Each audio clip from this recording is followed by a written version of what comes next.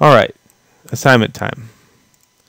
Now I was going to create this top piece, but what I want to do is show you instead the organization it takes to kind of put all this together.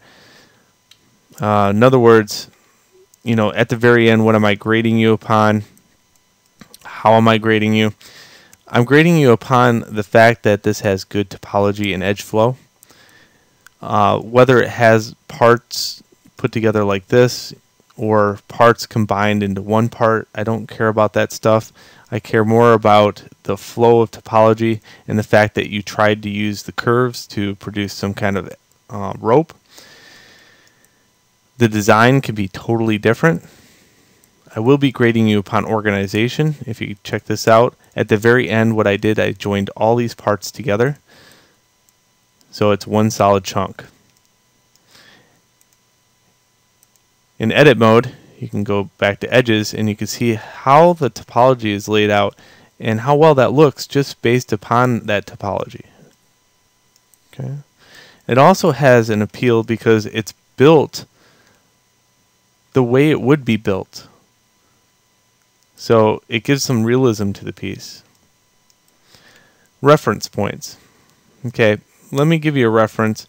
There's a few game companies out there like Warhammer and Privateer Press.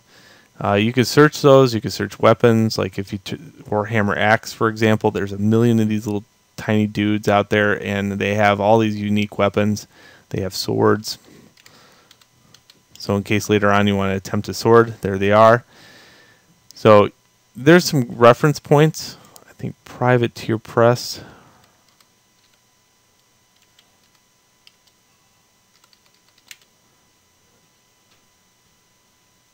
And I'm butchering this name.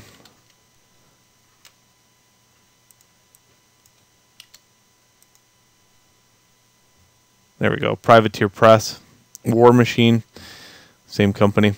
But the point here is they got these little guys and they're about an inch tall. And what I do, I have a whole bunch of these little dudes. Not that I play the game, but as an instructor, what I'll do is at a final, I'll bring some of these guys in and give it to a student at my modeling 2 level and say, this dude is what you're making. This little guy, you have to make all his parts and make it with good flow, and how would you actually break up the mesh and all that good stuff. So it's a great way of practice.